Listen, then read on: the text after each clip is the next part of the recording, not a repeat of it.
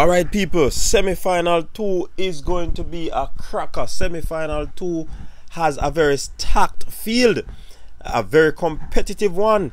In this one we have Saki from Japan, Su from China, Fred Curley, who I believe ran very fast in the first round, and you'll have to run fast again in this round.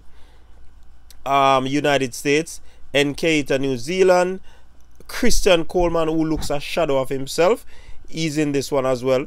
Zarnell Hughes, Great Britain, he ran very fast in this one, and persons were betting on him to false start. He did not. He came second in the first round heat. Then you have Andre DeGrasse.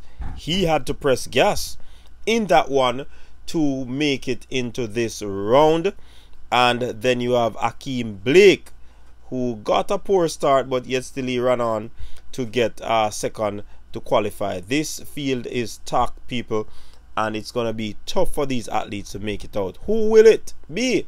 Who will have the guts? Who will have the determination to make it from this one? Share your comments down below in the comment section. Until next time, stay safe. Peace out.